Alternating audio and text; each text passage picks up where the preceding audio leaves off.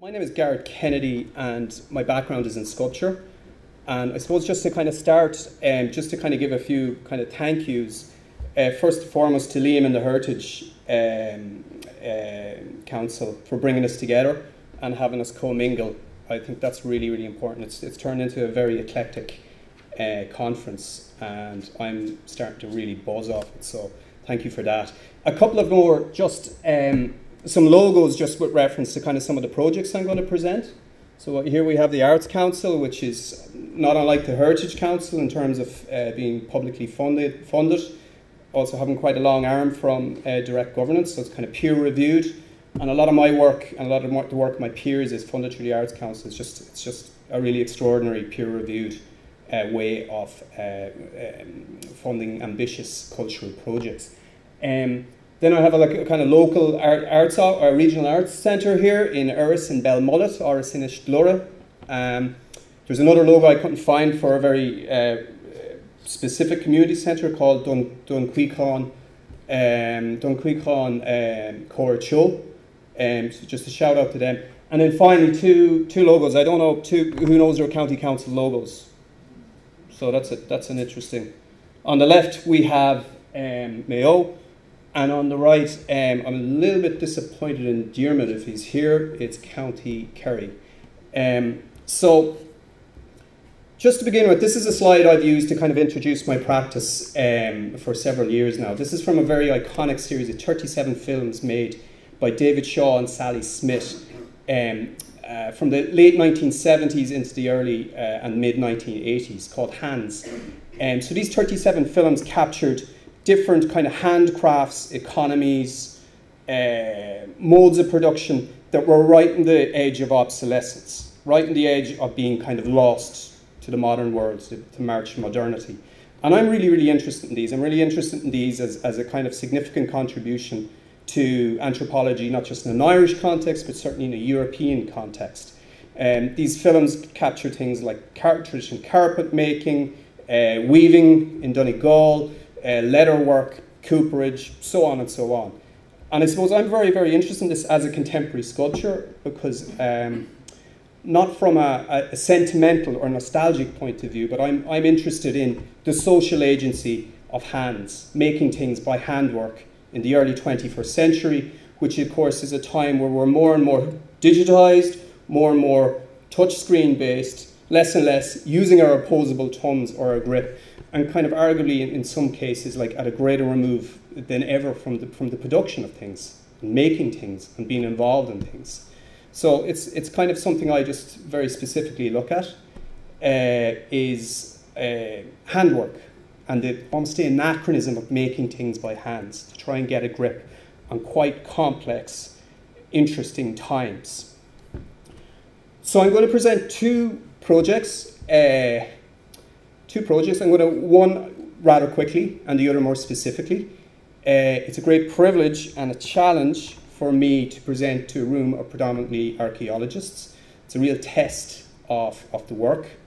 We'll see how it goes.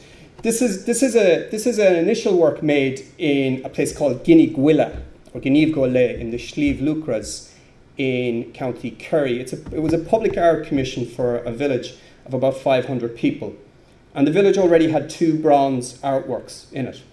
So that's a lot of bronze public art for one village of 500 people. So there was an appetite there to do something different. So what I proposed to do was to invent a contemporary tradition for the village, make an experimental material culture, and then perform that locally and make a film of that, not unlike David Shaw Smith. But that film that we would make wouldn't be a documentary, it would be a thing called a folk fiction, which is essentially where the people in the film were kind of colluding in the production of the film and an understanding of it. So what we have here on the left, this is 2011. 2011, Ireland is in the depths of recession. Guinea-Gwilla is not untouched by this. On the left, we have a housing estate, an unfinished housing estate, empty housing estate. And this was quite a motif of the crash, wasn't it? Like small towns, villages, bookended with empty housing, unfinished housing after the crash. So this was the kind of location for the production of this work. And coupled with that, you have the phenomenon of IKEA, and this is just hopefully relatable to Benjamin. IKEA arriving in Ireland in 2009. And what I set up was one of these houses became a workshop, and 2 IKEA tables were brought there and cannibalized and reformed into new old material culture. So from one table and one shelving unit, we got the largest tabletop butter churn you could make.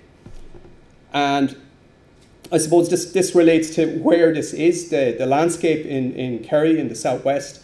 It's the Gulf Stream. It's got a long and deep history of pastoralism, literally going back thousands of years, going all the way up to the contemporary global phenomenon that is Kerrygold. So the idea of this invented tradition was we would build something from an IKEA table and then have this almost ritualized event, invented tradition. Everyone in the village was invited down to the house, through the house, to collectively spin a massive, about, I don't know, 20 pounds of butter, which was then packed into a so-called firkin, which you see in the bottom right corner there, which was, kind of relates to the kind of history of the butter roads and butter production of that area. So the firkin of butter, when it was full, we didn't put it on a donkey and cart to bring it to Cork, to the old butter market and so on. It wasn't a period drama. We took a left in the road and we went to the local bog, where we buried the IKEA firkin full of butter, to create what I'm very interested in anachronism. I'm very interested. To be anachronistic, kind of as a contemporary artist, is a bit of an insult. You're out of time. You're in the wrong place. You're doing the wrong work, the wrong place, and the wrong time. But I'm interested in anachronism. So what we have here is the IKEA butter firkin, and there it is in good company with other bog butters from the National Museum of Ireland, some of which date back to 500 BC, the youngest of which I think dates to somewhere maybe in the early 1700s. So that's an extraordinary, like, 2,000 year plus history of people burying butter in bogs across Ireland.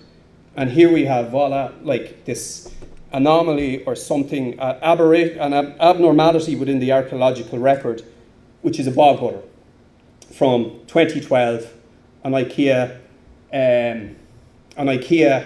wooden, probably Russian birch wood, time capsule to be put in the bog, to be maybe discovered in the future. And in the future, hopefully, we'll still have archaeologists, and hopefully they'll have some fun with this. So that's an example of one work, but the work which I really want to kind of focus on a little bit more, because it's a live work, it's an active work, I'm still working it out. So there's a kind of opportunity for me to air some research. And this is called Fáilte, and it's in Erris from northwest Mayo. So what we have here is a kind of JPEG relic from the early years of the internet. These things are fast going out of fashion. And this is northwest Ireland. I'm sorry I don't have a bigger map to show people where it is. What we have here is public art project that was launched in 1993, and it was to celebrate Mayo 5000, which was to celebrate no less than like 5,000 years of inhabitation in County Mayo. And the idea behind these original commissions was that the work would last another 5,000 years. So mark 5,000 years, but still needs to be around in 5,000 years. Rather ambitious, and what you get there is a lot of land art, a lot of earth art, a lot of like stone, a lot of megaliths. So last year I was commissioned along with 2 other artists to kind of revisit the Fáilte commissions on the 25th year anniversary, and more modestly to make work that would maybe reflect on the last 25 years, but be present in another 25 years. Just to kind of reference very quickly where the Mayo 5000 comes from, it relates to the Céide Fields, which is archaeologists like Céide Fields have done huge work on this, what is effectively like the oldest farming wall system in the world preserved. So this opened, this interpretive centre, and there's a field system that spreads back through the bogs. This opened in 1993, so it was a kind of like keystone in this Mayo 5000 celebration thing. This is an awkward moment where I try and explain the Céide Fields to a room full of archaeologists. Very much out of my depth. For those that don't know, what we know about this civilization, these first farmers, these Neolithic farmers, is they came, they arrived, they probably cut down the trees that were there, they planted their seed, they organised their field systems, they brought their animals, they enjoyed about 400 or 500 years in the sun, good times. The weather changed, the climate changed, it became much wetter, the land became waterlogged, the only thing that would grow was moss, the only thing that would grow on top of moss was more moss. This gave us the bog. It buried their field systems. And the kind of rule of thumb is for every metre of bog, you've got like about 1,000 years of aggregated bogs. So what we have here is a diorama from the interpretive centre, and you can see like the bogwood there, which, you know, we'll come back to how the bogwood came about. So I was placed in a very particular kind of place in relationship to kind of Eris, this North Mayo, and to revisit a very particular commission. So the area I was put into was called Carrowhaig. That's the Irish for it. It's a Gaeltacht, so people still speak the Irish language there predominantly every day. The language is in trouble. It's not being transmitted effectively. There's a good chance it'll die out in a generation or two. It'll be a terrible loss. It's a very, very particular dialect. And you can see here on Google what the commission from 1993 or 94 was, a work by an artist called Walter Michael. And it's like this inscription in the land, like a mound of kind of organised stones, which in this case is referring to the name of the peninsula, which is Dún Cuícán. Who was Cuícán? Cuícán was a mythological Celtic cyclops, so a one-eyed being that somehow gave his name to this peninsula. Other particularities about Dún Cuícán. This is a book from 1975. It's by UCD, a folklorist called Séamus O'Cahan. The Living Landscape, Kilgalligan, Eris, County Mayo.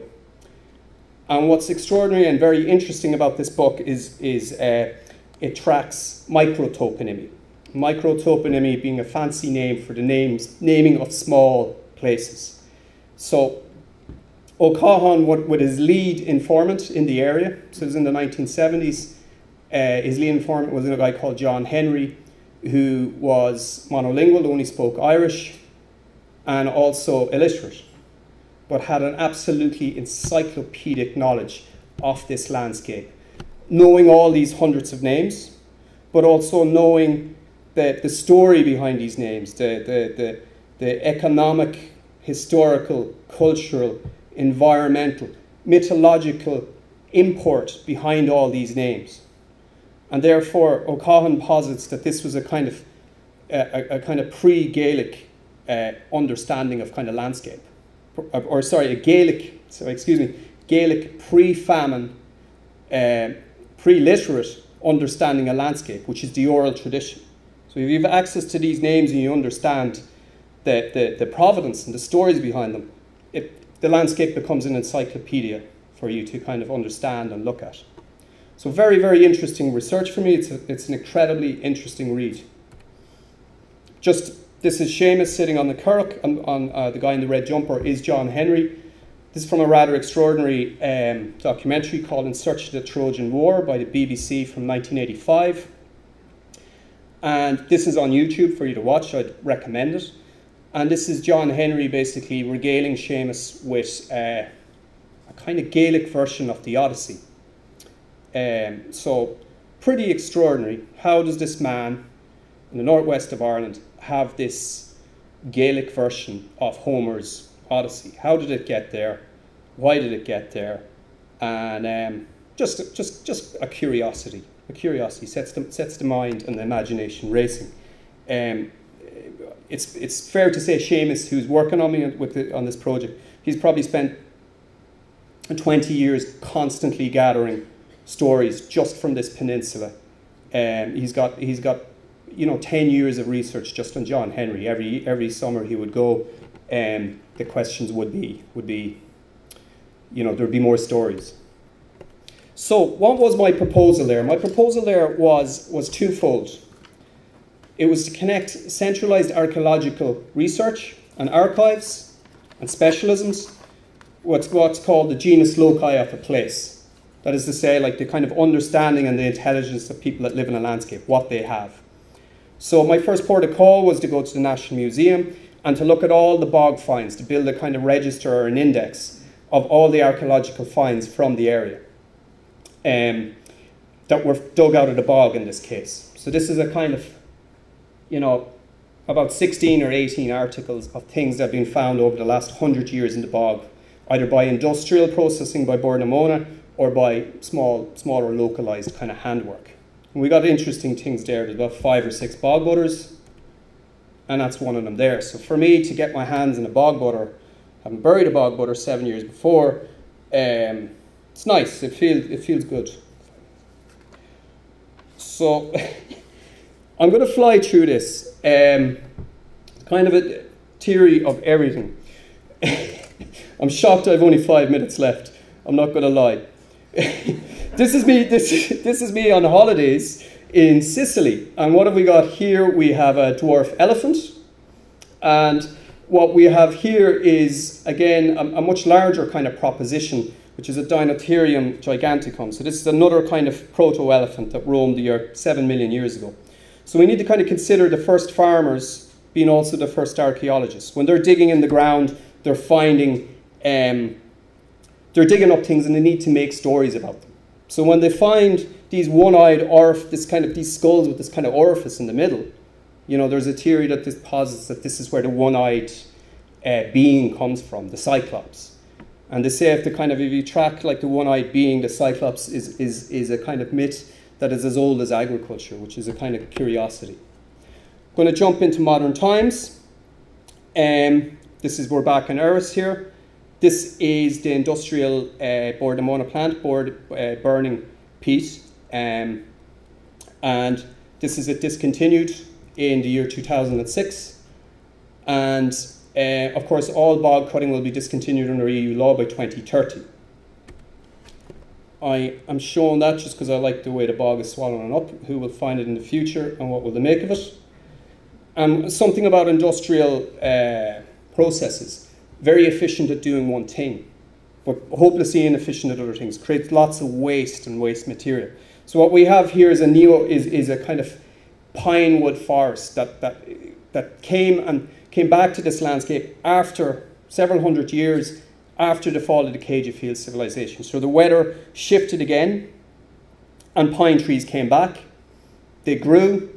The weather shifts again. The bog comes back. The trees rot where they stand. So the humans didn't cut them down.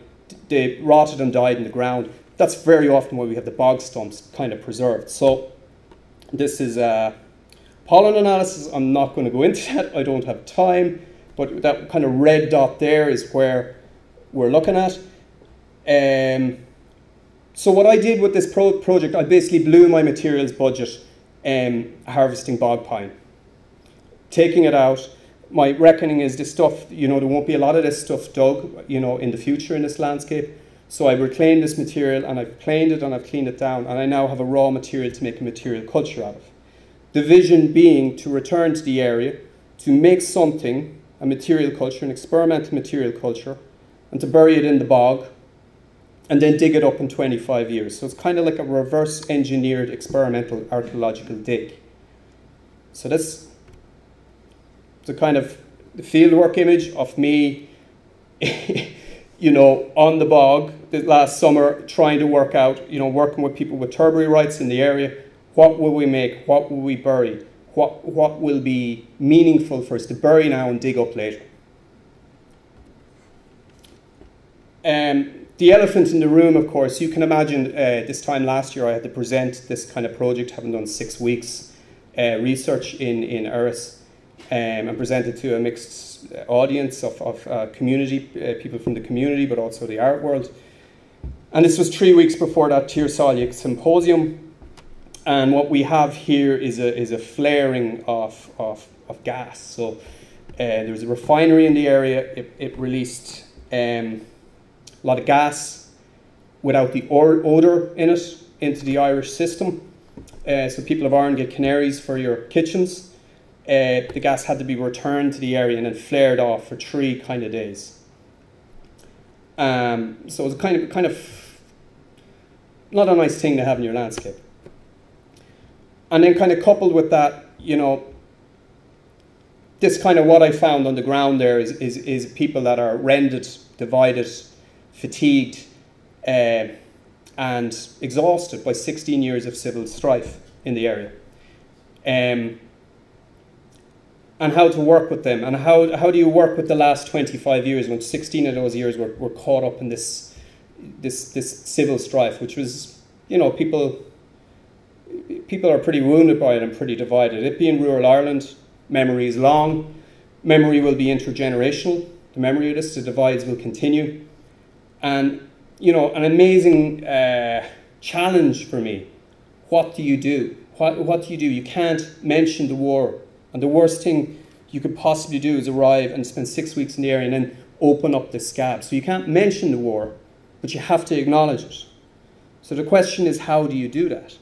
So, I don't know, you can imagine the situation I was in, like having to acknowledge this civil strife, but not being able to talk about it. And being in a symposium with people, and they were thinking, oh, his presentation was going so well, and now the feckin' Egypt's going to bring up the GAS, you know, and we're not ready, and we can't talk about this, and we don't have language in this, and it's raw. And it's scar tissue, and we're traumatized, and language and words isn't enough. So, you know, this is the kind of solitaire, real Leviathan. It's the largest, it's a deliberately blurred image. So you can imagine I was at this point, and the atmosphere changed in the symposium, and I was kind of fortunate, you know. I was interrupted, and it was an interjection. And you know, the whole kind of question with this kind of project is, what form do we take? What form do we take? And then for me to make work with people, you know, no people, no art. So how do I get people involved? And that's still a process that needs to be evolved. But I suppose at this moment, I was fortunate because somebody ran into the room and in a Gaelic dialect interrupted me and shut me the hell up. So I'd say nothing more about the gas, and just heckled me and mitered me and just shut me up. And I'm not going to perform the mask because I'm not equipped to, and it's not my voice. But she then turned on the audience and just had a good go at them, and just us Gaeilge in Irish had a go at them for their ecological like short-sightedness, for being a kind of ecocidal apes and kind of ruining the planet. And what are you at? And why did you dig me out of the bog in the first place? So it's an angry mask. She was furious. That's her there. But it saved me from having to talk about the GAS. I was lucky that day, you know. And here I am again, and I'm kind of talking about it because this is evolving. It's easier to talk about it at a distance, but when you're there, it's just such raw material. It's just such raw. It's the unspeakable. Everyone knows about it, but it's taboo to talk about this stuff. So I'm returning there. I've got Arts Council funding to continue the project, which is great. Because before, a lot of people wouldn't talk to me because it was a county council project, so it was council money. And a lot of people up there are done with the council, you know. They just had it up to here, you know. They've lost all trust and faith in institutions. And you know, this has to continue to evolve. What will we make? What will we put in the bog? And when will we dig it up? And when is pertinent? When is meaningful? So, just to kind of plot thickens, I'll just finish on a wee anecdote here. This is a man called Dominic Trimble in Offaly. Dominic is an earnest, very serious woodcutter. He's cut a lot of wood in his time, and he's the man that milled my Erris bogwood. And so Dominic rings me, and he's very excited, and that's unlike him. So Dominic has hit a hollow in the wood, and 200 acorns or so have fallen out of it. And the acorns are germinating. So there's two ways you can go when that happens. You can go romance, or you can go scientific. And Dominic, and I'm surprised to his credit, he went for the romance.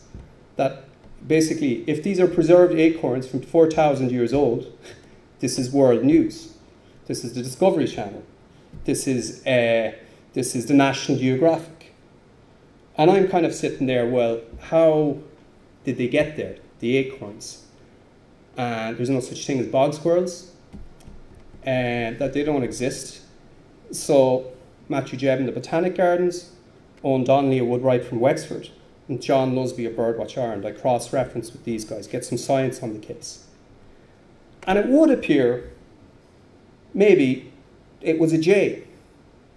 But so the plot is kind of really ticking. We've got this 4,000-year-old wood, on one hand, to make something out of, but I've also got about 150 young oak trees and they all germinated. They all came up, and it's a very, very interesting thing.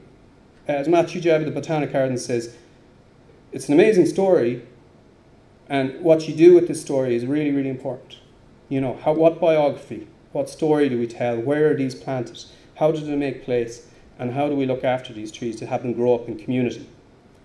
And that's kind of, they won't really grow well in North Mayo.